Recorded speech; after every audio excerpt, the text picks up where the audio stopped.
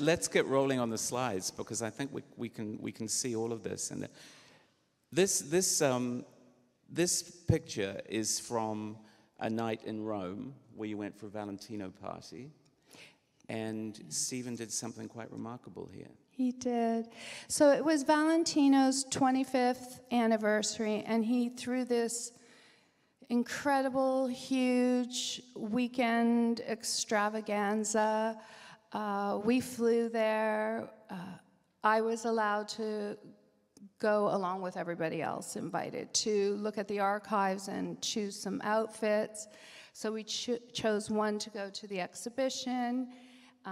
There were a few outfits, and then there was an outfit for the gala, and Steven was like, take that green and white checkered thing and say, you know, get the pink gown with your red hair. And so I'm getting ready.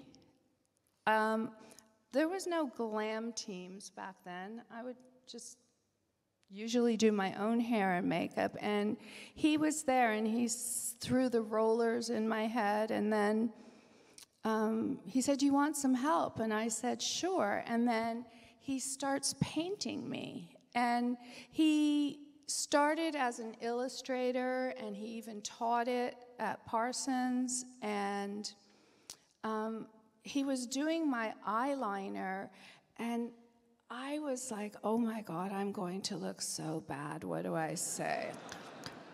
Because, no, he's doing these strokes. He's going like this, and I'm like, what is he doing?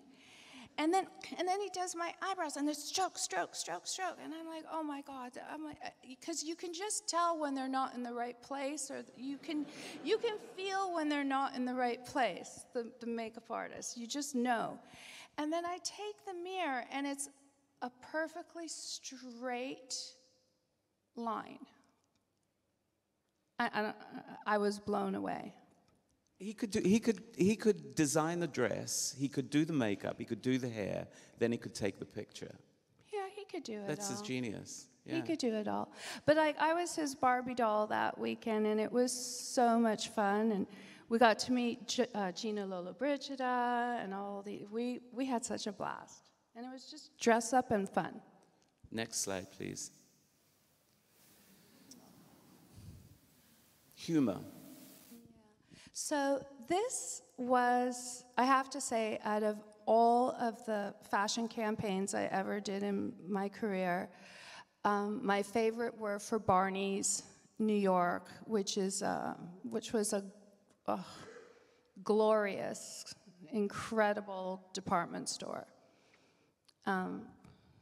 It's unfortunately no longer in existence, but these shoots that we did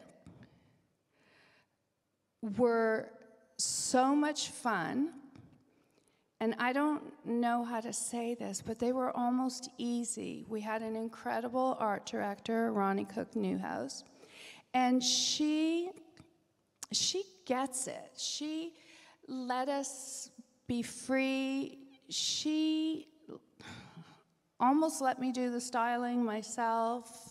She let us just do what we do instead of putting restrictions on us, instead of making us do things that weren't us. She came with these ideas, and we just elaborated on it, and it was just so much fun. And we have, the idea is you have to sell fashion, so there's a shoe on my head. And this chimp was so darling, but she was a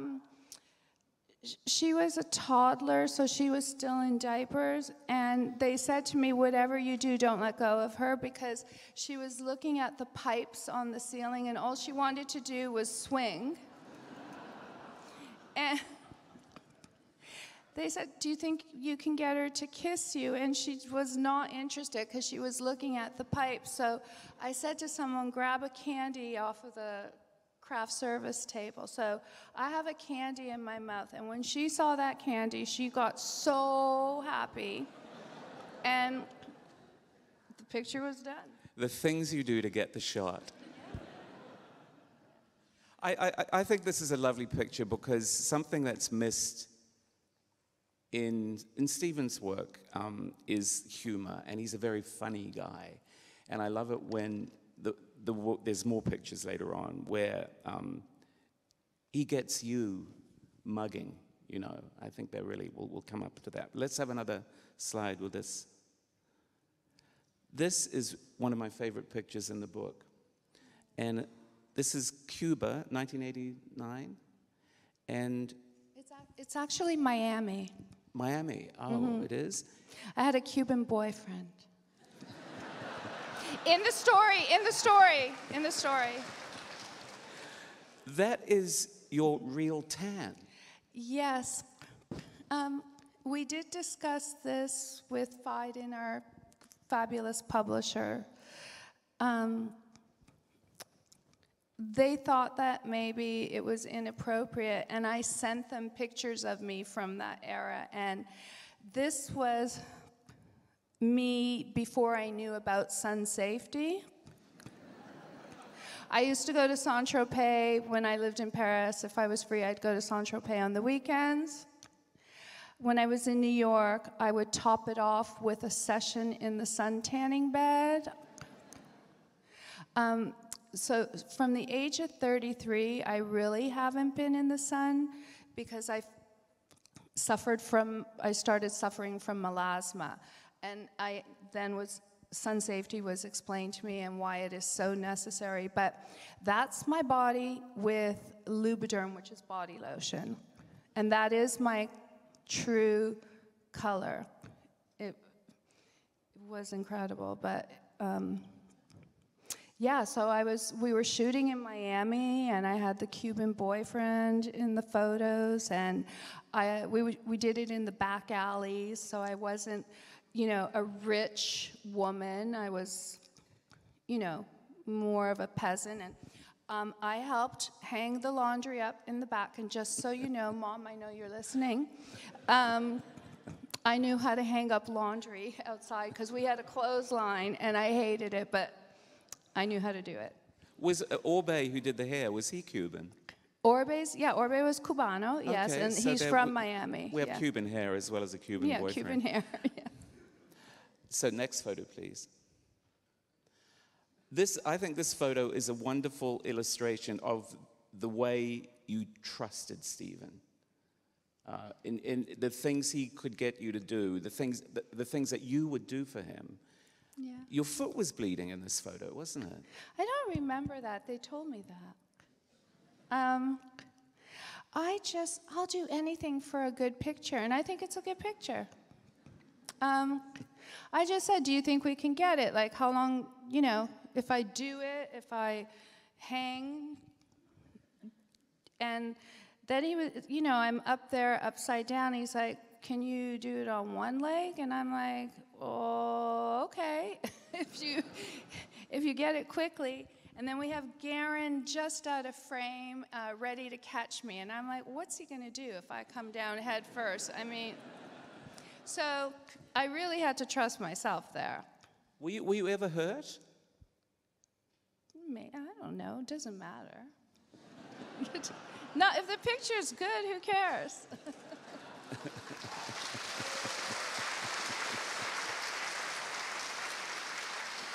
Okay, next photo, please. Actually, I have been hurt and cut, but it's okay. It's all good. Now, the Galliano dress from the Pin-Up Collection, 1995. You hung this dress at the end of your bed. Well, so this is my favorite dress I've ever worn.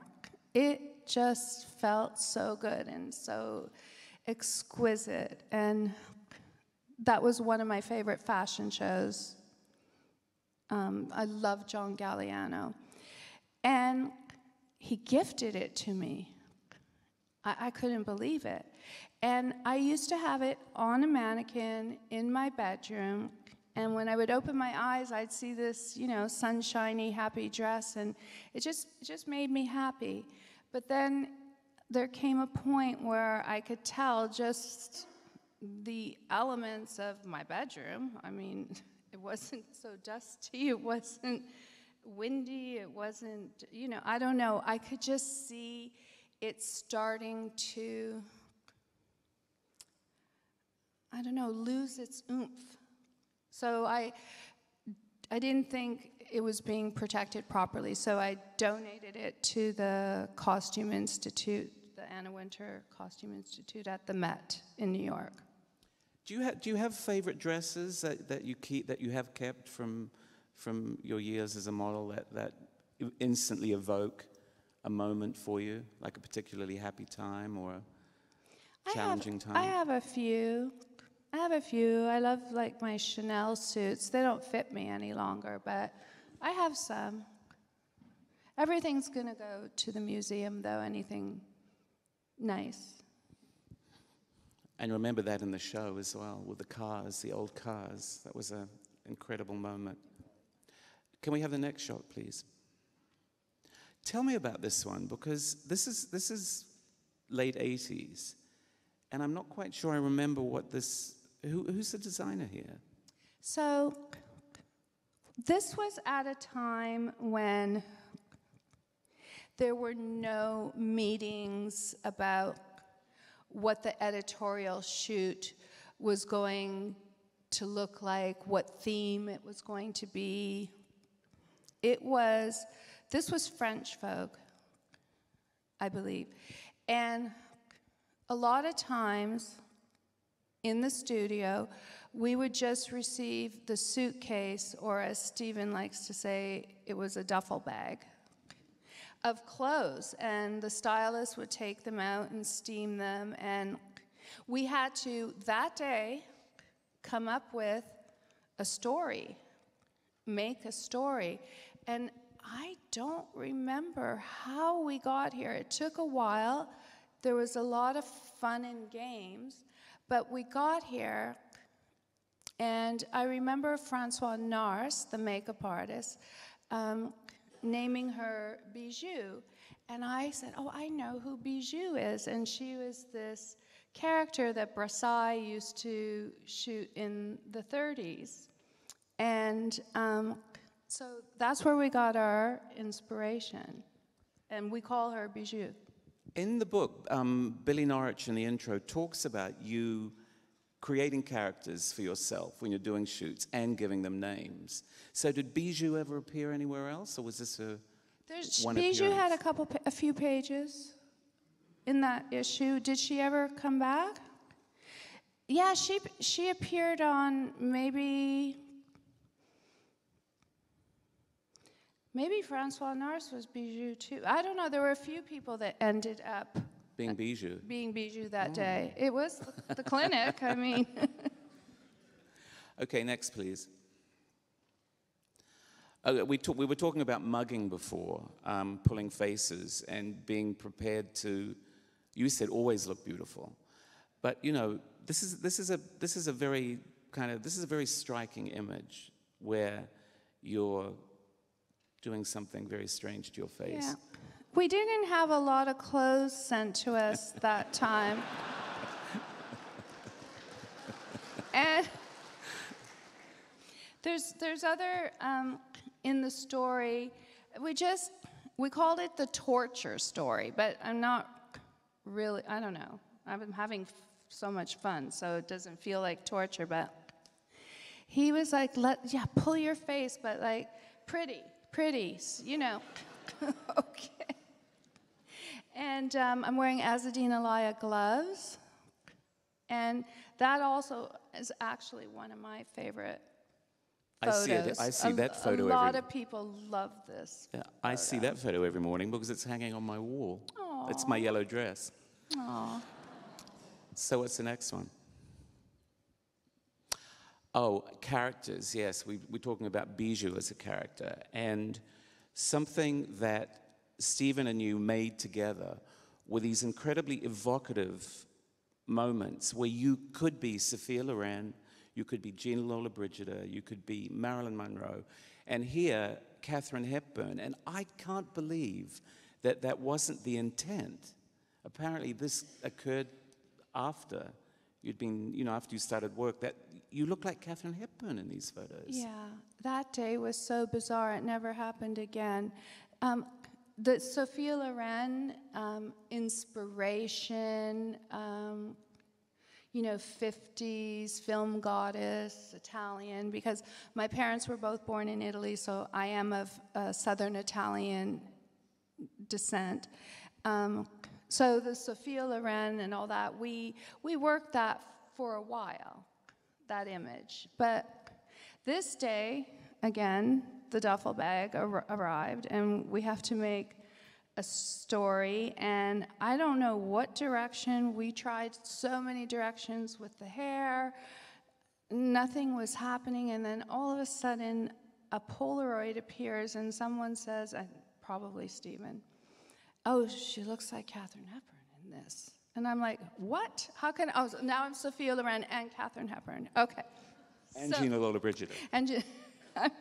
But, so we somehow, the way my face was grabbing the light that day, that's what we got. Do you think that, another one of your classic lines was that along the lines of, you will do absolutely anything as long as you don't have to speak. Did you think that this was acting for you? These were performances? I would be a movie star, film star, if it was like the silent era. I don't want to repeat lines over and over. And I never really wanted to do movies because I couldn't imagine being in the same outfit for 2 months or the same. Never.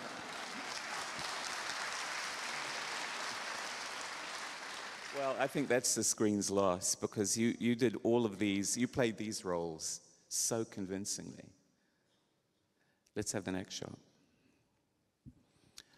This photo means a lot to you, doesn't it? It really does. So this is another Barneys campaign, and Ronnie brought me the best accessories. She brought me the most fabulous men, incredible men from ex-mayors, composers, actors, magicians, the list goes on. And most were very cooperative. And then some just didn't get it or didn't really, I don't know. Tony Bennett, what a gentleman, so much fun. He just oozed like grace, and he knew he had to help me, so here we are. Okay, we're gonna sing along, and I'm like, I'm singing with Tony Bennett. Oh my God, I hope he's deaf. And he made the picture, and he helped us so much, and it was just so lovely, and I just respect him so much, and I love his music, and this is like, what a great souvenir to have. Is it true that when you saw this picture of yourself, you kind of wish that this is the way you saw this is the way you wanted to see yourself forever, that this was the perfect composition for you? Well, it is me, but it's nice to look. My mother might say presentable. Like, I would not stop to put lipstick on if there were a fire in my home, but you should always look presentable, and I don't, and I thought, I don't know, yeah, I would like to look like that all the time. It's never going to happen again, but yeah. Did you ever look at photos and think that is the real me? Did you ever get close to recognizing yourself in the images that you made with Steven? That's not the real me. Did we get close? There's some with Steven, I did. Yeah, sure. I don't like doing the real me. Those are the hardest photos to do. What was the closest you got to the real you, do you think? There's when he has me laughing, those ones feel real. And there's another one in the book where I've got my chin up, I've got very short hair, and I just have a little brow. And it was a cover try. That felt like me. But it's hard to do, I don't know, when somebody, like I can't take a selfie because I look stupid in selfies. And I look like, I don't know, I don't want to look like me. I want to look like a character. I don't think my arms are long enough to take selfies. I always look really, really awful. I just don't bother. So let's look at the next one. I mean, this is one of my favorite Vogue covers that you did. And it's, believe it or not, in the rest of the photos, we don't actually have one of you with red hair. And so I thought this was a perfect red I hair. quickly chose these the other day, and I didn't think to include the red hair. I only had red hair for 3 months. It was a very difficult color to maintain. But that shoot was so easy. That suit came out of the duffel bag, and I believe those are my shoes that Karl Lagerfeld had said I could walk out with from the fashion show. So we went for like an easy 40s, early 50s vibe. You changed your hair color 17 times in 5 years. What did that process mean to you? I mean, the notion of building characters is not just hair color, you actually change the cut as well. I mean, my hair grows fast, but it would be very difficult to kind of adjust it that often in 5 years. But what did all of that mean to you, that those transformations? Did you feel you were actually using the career you're using modeling to make a statement about? Actually, okay, so after the initial haircut first happened, which I didn't want to do, and it wasn't that well received initially. I got canceled from a lot of fashion shows. Then they caught on. I had to convince the fashion industry first. And then it was Steven's idea to like, oh, let's just bleach the top of your head and you could have like a Warhol look. And then he was like, well, might as well go all the way and bleach your hair out. And that was the night before the George Michael video. We did that in my kitchen at 4 a.m. And then I think I kept the blonde hair for about 9 months. And to go back to brunette, you have to go through a red phase as they're putting the pigment back in the hair. And he said, well, let's stop there. Let's see what this looks like. But none of it was contrived. It was all spontaneous. And I had so much fun with it. And work became like easier. And then they didn't care how I was showing up, if I was coming with something new, or they just went with it. And I just think hair, cuts, hair color, it's all a great way of expressing yourself. I'm all for expressing yourself. And none of this was like planned, like, oh, what are we going to do next? It just sort of happened. But it's kind of strange that hardly anybody else took your cue. I mean, it was so dynamic in magazines and shows to see these changes. You anticipated them, actually. You know, what's Linda going to be doing today? And it feels that it's another thing which suggests to me that this was a very rare combination of people and circumstance. Some people have their look, which is like their brand, and they're a lot smarter than me business-wise because they stick with what's, them. I just kept having fun with it, and then I don't know. I grew my hair out, and I stuck with that for a while because I don't like the way hair feels on the face, so I love to be able to put it up. And I'm growing my hair right now, Did you have a favorite hair color out of the 17? I think I like the red the best. She was fun. She was a lot of fun. She wasn't ginger, was she? No, that was jungle red. So now we have another shot. And this is from the first shoot you ever did with Steven. So yes, this is the first shoot I did with Steven Meisel. And those are the gums. And Orbe had the wind machines, and Carlene is so impeccable with her styling, and she placed everything on there. And what we couldn't believe, the reason why I love this photo is, we can't believe that they published it, because I'm holding a piece of lucite as a cigarette, and cigarettes were like forbidden in American magazines. And for us, that was like a big coup, that we can't believe they let that pass. Maybe they didn't notice. I didn't. Anyways, the shooting was a very happy, fresh, look, with all black clothes and all lucite jewelry and skin. And that is the beginning of your relationship, your professional relationship. That was our first day. Everything that we've just seen began. We kind of spiraled down to the origin story here.